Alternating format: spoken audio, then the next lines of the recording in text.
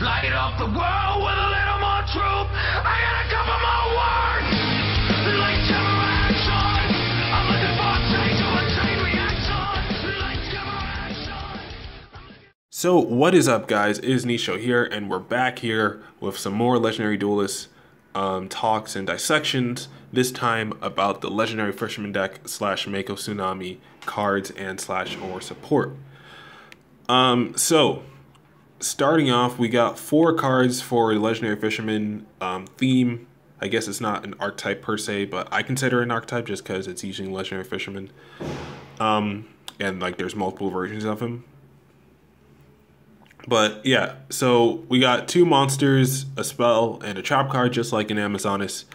The 2 monsters are both like remasters of old monsters. So Citadel Whale being a remake of like Fortress Whale, I think it was. It was like a ritual monster, and it was like one of the most expensive ritual monsters in the game. So to have another version of it that's actually playable, I think that's pretty nice. Next one is Legendary Fisherman 2, which is another, which is a remaster of the Legendary Fisherman with kind of better effect, but and more attack, and it just has the same versatility and use as the original Legendary Fisherman, and adds more, and becomes the Legendary Fisherman while it's on the field. So yeah, and then these 2 spawn trap cards, we'll get into that a little later. So starting off with a Citadel Whale. If it's in your hand or graveyard, you tribute 2 water monsters and special summon it from your hand or graveyard. So just, it's something that I do think can actually trigger Mermails and Atlantean effects, just because unlike the water True King where it says "and if you do," so that means that the destruction and the special summoning happened at the same time, so it technically wasn't a cost for the True King, the water True King. Citadel Whale just says tribute 2 monsters and then special summon this card. It has a semicolon, so that means that as a cost, which means you would trigger your Atlantean and / or Mermail monsters for this guy. So that automatically makes him pretty good.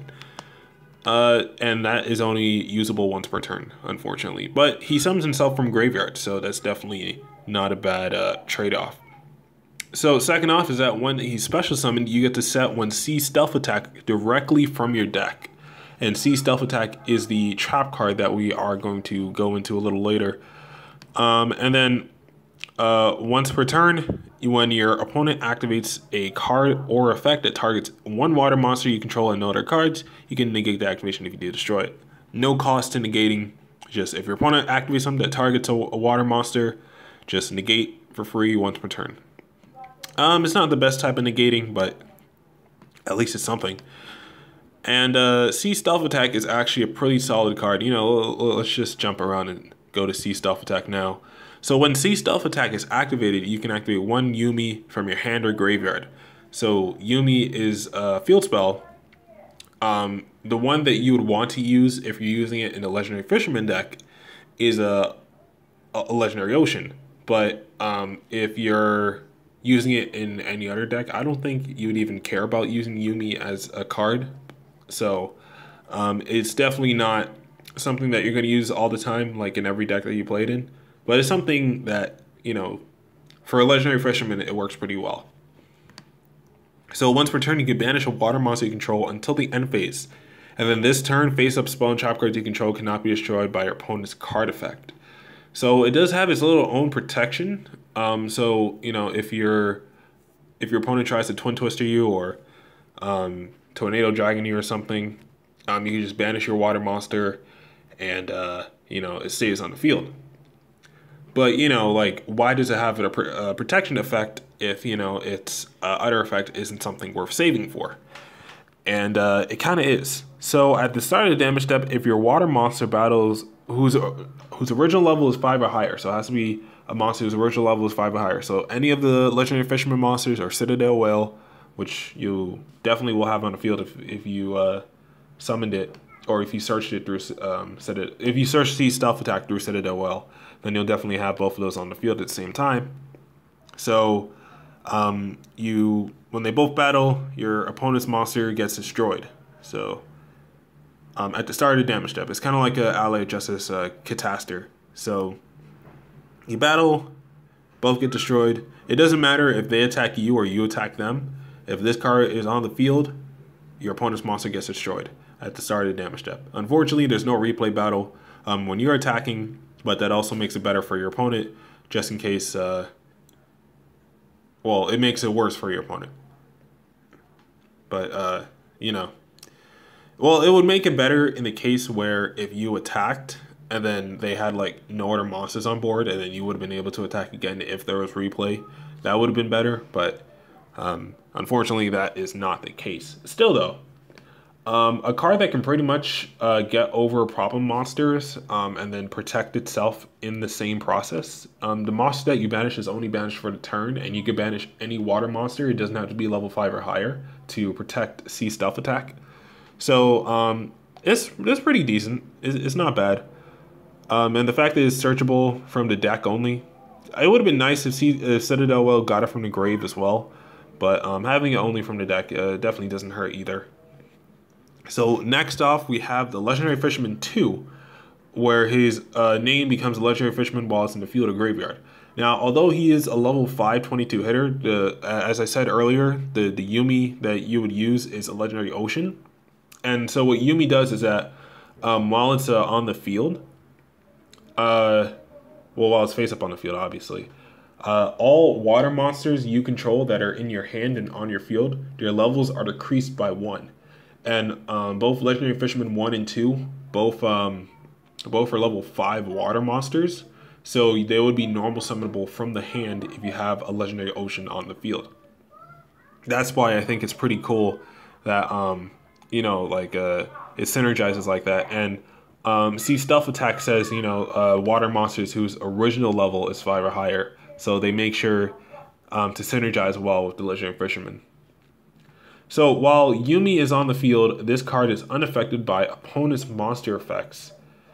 So he's going to be a 24 hitter because Yuumi is going to make him gain 200 attack no matter which version of Yuumi you're using, unless it's a trap card, Forgotten in the Deep. But that's only Yuumi while it's on the field, so I don't even think you're going to use that. It's not searchable by C Stealth Attack. But yeah, so it becomes unaffected by your opponent's monster effects. A 24 hitter who's unaffected by monster effects and is pretty strong. That like a normal summonable 24 hitter. That's not a bad. And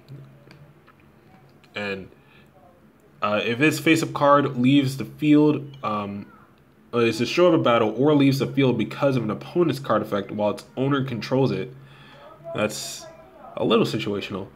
You can add a level 7 water monster from your deck to your hand. So it has to be level 7 specifically. So, you know, it's not level 7 or lower. It's just a level 7. So he can't search another copy of himself. He can't float, unfortunately. But he does add your Citadel Whale. And Citadel Whale does special summon itself if you control multiple water monsters. So it's okay. But, you know, like Legendary Fisherman would need, like, I don't know. It feels weird. Like you would need a lot more waters on board to make this like synergize well, because you know you wouldn't be able to use Citadel well like right off the bat just because it's level 7. Well, it'll be level 6 technically because of a Legendary Ocean, but that still doesn't make it any better. And lastly, we have the quick play spell card Rage of Karyushin. I hope I said that right. I don't even think this card is in the TCG actually. Let me look this up. Yeah, it's a OCG exclusive card, and we have it on the artwork of this spell card right here, which is pretty funny. They couldn't just release this card for some reason. It's also a level 5 water monster, so with a Legendary Ocean on the board, it will be a normal summonable 2000 hitter, which it's a normal summon. It's a normal monster, so it's not really a big deal. But this quick play spell card does have a pretty decent effect. So while Yuumi is on the field, you target monster your opponent controls up to the number of water monsters you control whose original levels are 5 or higher, and then if you do, destroy them.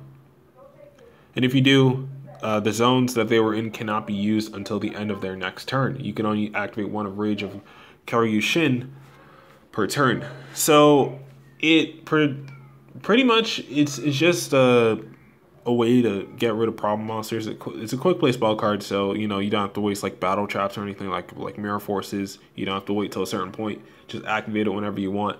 The only problem is, one, is that it only targets monsters.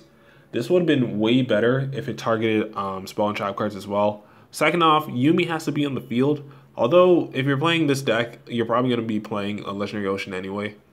But ultimately, this card is something that I think you would stray away from, just because Yuumi won't always be on the field. You won't always have level 5 or higher monsters, and although it does like get stop your opponent from using the zones that those monsters were in, it still doesn't really help the deck as a whole do anything.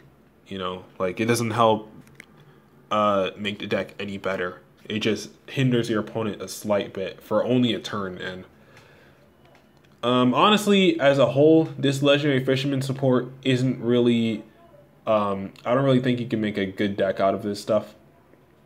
Citadel well by itself, you can probably play in like Mermails, but all this other Legendary Fisherman stuff, the theme as a whole doesn't really do as well as some of the other themes from the first YuGiOh, like Dark Magician, Blue Eyes, Buster Blader even. You know, like all those have actual decks, and even Blacklisted Soldier would probably be a better option than this, just because Blacklisted Soldier has more searchers and, you know, can go through his deck faster.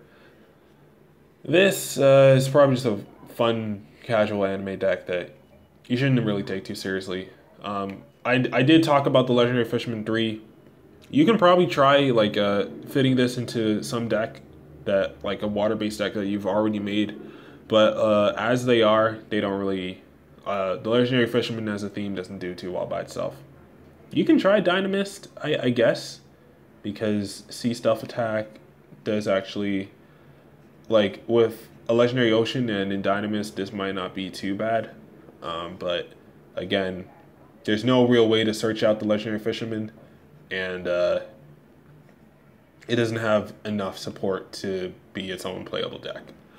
But, you know, it's still cool that Konami's still giving it a little love and, you know, just moving on to lore a little bit. But yeah, I guess that's all for now. I did talk about the Legendary Fisherman 3 in my initial Legendary Duelist video, so if you haven't seen that, go check it out and see why I think that the Legendary Fisherman 3 is the only real saving grace of the Legendary Fisherman theme in general. And yeah, I'll see you guys in the next archetype on Legendary Duelists Dissected.